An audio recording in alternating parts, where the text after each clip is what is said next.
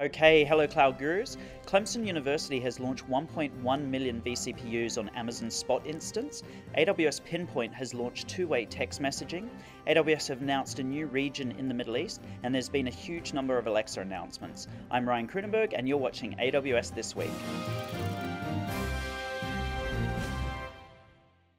So this week, Clemson University broke the record for the largest high-performance cluster in the cloud, and they had 1.1 million vCPUs in a single region using AWS Spot instances. You might be asking yourself, what would you need 1.1 million vCPUs for? Well, they were studying topic modeling, which is an important component of machine learning associated with natural language processing. And the researchers conducted nearly 500,000 topic modeling experiments to study how human language is processed by computers. And the vCPU count is comparable to the core count of the world's largest supercomputer. And no word as to how much this cost, however, they did take advantage of per second billing, and the experiment itself took just under 2 hours. Also this week, AWS Pinpoint launched two-way text messaging. Now what is Pinpoint, you might be asking? And in fact, I didn't actually know what it was until I saw this announcement. Well, most users, when they download an app, they use it once and they never use it again. And Pinpoint basically makes it easy to engage your customers by tracking the way in which they interact with your applications. You can then use this information to communicate to those customers using the channels that they prefer. So for example, email or SMS or mobile push. And it used to be one way, but now you can actually respond to your users in an automated fashion using text messaging.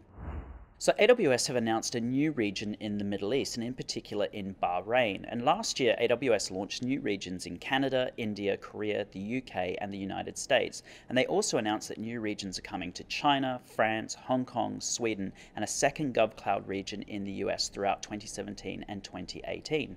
So you can now add Bahrain to the list. This will be the first region in the Middle East, and it's going to open in early 2019. We've also had a new edge location, which is in the United Arab Emirates or UAE, and this will be available in the first quarter of 2018. There's still no region in Africa, which is basically the only continent left on Earth without a region apart from Antarctica, but keep watching this space. And so there's been a huge number of Alexa announcements this week, including a new $99 Echo, which comes with a dedicated subwoofer, tweeter, and Dolby Digital surround sound. There's also a $149 Echo Plus, which comes with a dedicated home hub and Philips Hue smart light bulb. We also have Echo buttons, which are little handheld buttons that you push during trivia games, sort of like being on your own game show. We then have Echo Connect, which allows you to connect your Echo to your landline to make phone calls. So even if you lose internet connections, you can still make calls. We also have a talking fish with Alexa built into it. And we have a $70 Fire TV, which allows 4K video up to 60 frames a second. And finally, we had the Echo Spot, which is basically a cross between an Echo Dot and an Echo Show. And it looks like an alarm clock and can make video calls. So that's it from me, Cloud Gurus. Keep being awesome, and I'll see you next week.